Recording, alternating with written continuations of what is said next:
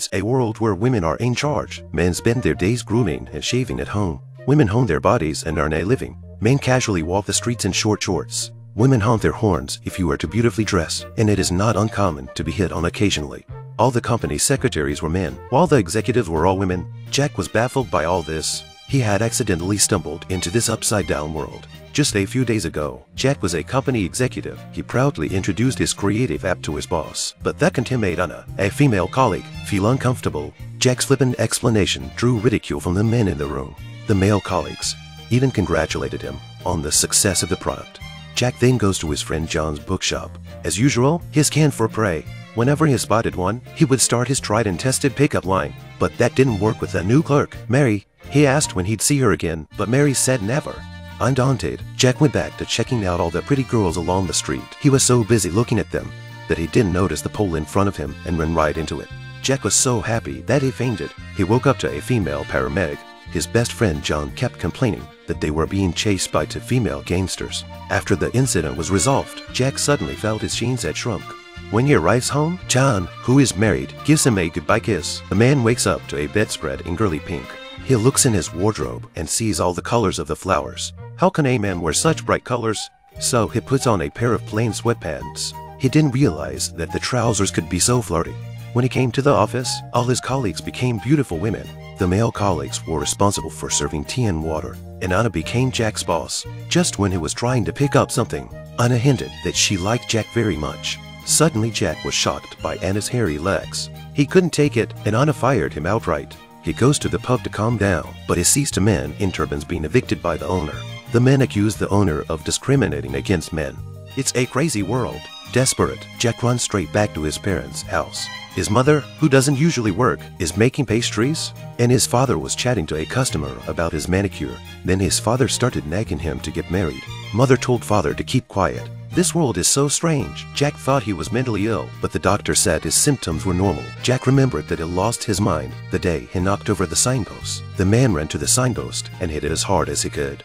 But nothing happened. He went to his best friend John's house. His son was dressed in a fashionable plunging neckline. John is also diligently cleaning the house. Suddenly, John's wife, Water, broke due to the excitement of watching the game. She said she could handle it. Then she stood up and gave birth in the hospital. John immediately resigned from his job. He had to take 6 months maternity leave to look after his wife and child at home. But the boss tried to keep him. The man told his friend that he could help. The friend told his boss on the phone that he didn't have to resign. At night, a lonely Jack goes to a bar to relax. Unable to resist a woman's advances, the two return home with passion. However, when the woman saw Jack's thick chest hair, it was like seeing a monster, saying she couldn't accept how a man could be so unkempt. The woman turned round and slammed the door. Jack thought to himself that since he was in such a world, he had to follow the customs. So he went through the pain of waxing and dressed up like the magazines. Finally, when he thought he was ready, he arrived at his boss's house. Mary, the boss, is so spontaneous that she not only appreciates Jack's outfit, but also lets him touch her abs. Jack's job is also very simple, just taking care of Mary's daily life and calculating the accounts. Jack was frustrated that a 7-foot man had to do such a simple job, but the boss is very enthusiastic. All her behavior was just like the way Jack used to flirt with girls. Jack returned the keys in anger and said he didn't belong in this world. He said he shouldn't listen to the women. The women didn't want to hear his macho talk and left. The writer was stuck in a creative rut. Jack's presence inspired her, so she asked Jack out again. No matter how much she showed her feelings, Jack always had a bitter smile on his face. Isn't this exactly the face he used to flirt with girls? Mary sincerely expressed her desire to hear Jack's detailed account of his world. With a bit of drunkenness, Jack confessed his love for Mary to his heart's content. But in this world, men are weak. Mary didn't take advantage of him. Instead, she called a car to escort Jack home. So sincere and measured, in order to conquer a man's heart and provide himself with creative material. But Jack also wants to conquer his boss, Mary. Unbeknownst to him, Mary had secretly recorded their conversation. She said she'd dump him once she'd finished using him. Since then, Mary has been sending him flowers and bringing him to her parties. In a world where women are superior to men, Jack is gradually assimilated into the world and is convinced that he has found the love of his life. He learned how to do housework from the video and aspired to be a good husband. But one day, there was an unexpected visitor in the house. He scribbles on the bedroom walls and accuses Mary of being a scumbag. She collects man-like objects and puts a marble in a bottle for each one she conquers. The man says he's been stupid enough to fall for women in the past. Jack confronts Mary with the marbles. But Mary bites back and says Jack used to play with many women's feelings in the same way. Jack felt so ridiculous that he had to repeat all the tricks he had played before. It hurts so much to be hurt by your lover.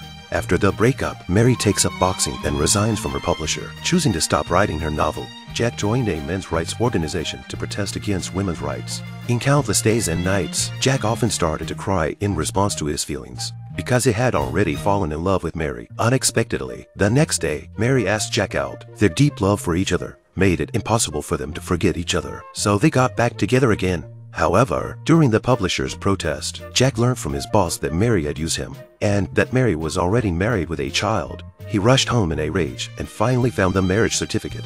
He angrily finds Mary and accuses her of hurting and cheating on him. Mary tried to explain that she loved him. Jack slapped her across the face, and then the two of them fought. They both passed out. When Mary awoke, the streets were filled with beautiful women in short skirts. Women are flooding the streets. They chanted slogans about equal rights for men and women, calling for change. Mary realized she has traveled into Jack's parallel world. This is the 2018 French comedy film, I Am Not an Easy Man. A man accidentally travels into a world where the status of men and women is reversed. He goes from being the strongest man to the weakest. He slowly adapts to the rules of this new world, only to be hurt by an equally strong woman in the same way he once was. He and the woman fought and both fainted. The woman accidentally travels to the men's parallel world. The end of the film is undoubtedly magical. In a world where values and mindsets are fixed, it's very difficult to change perceptions. But the world is changing rapidly. Any notion of inequality or discrimination that is hidden in the corners of life will eventually be overthrown. In a world where freedom and love are the constant themes between people, men and women have equal rights. Each person has his or her own unique color. I'm BullDog Movie. If you like this video, please give it a thumbs up, comment, and subscribe to my channel. See you in the next video.